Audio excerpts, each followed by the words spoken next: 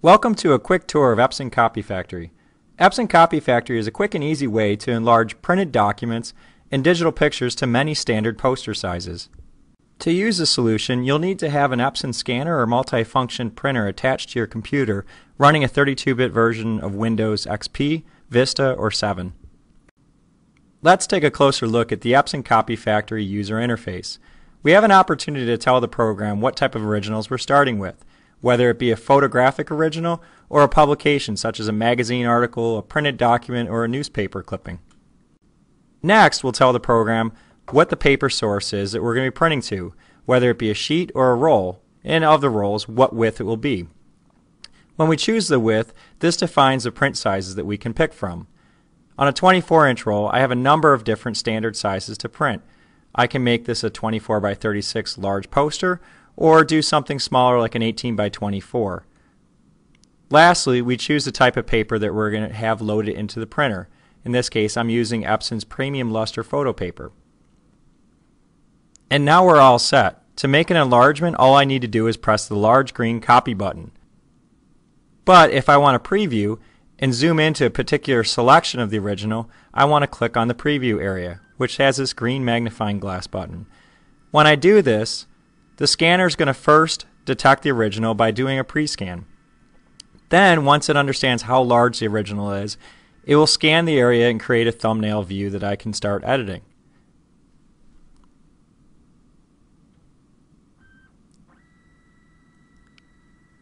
And there we go.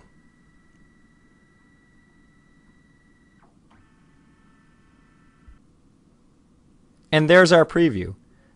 Epson CopyFactory automatically selected the area where the image content is. But perhaps I only want to zoom into a small section of that. I can do that by clicking Manual, seeing everything that the scanner saw, and now just zooming into the section I want. I just want this area here. By drawing a box around it, now I just press the green magnifying glass to see a preview of just that area. That looks good to me.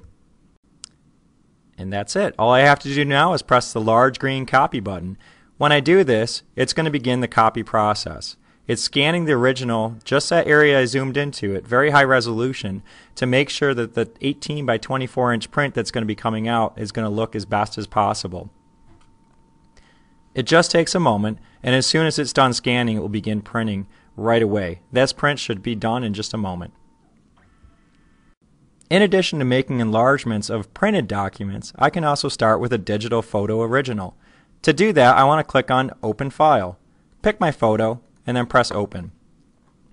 I'll need to change my original type from publication over to a photo because, well, it is a photo. The document enhancement feature does work for some photos, however it's geared more towards publications that's going to make text and lines a lot more crisp and clear. My paper source, I don't need to make any changes because it's already correct.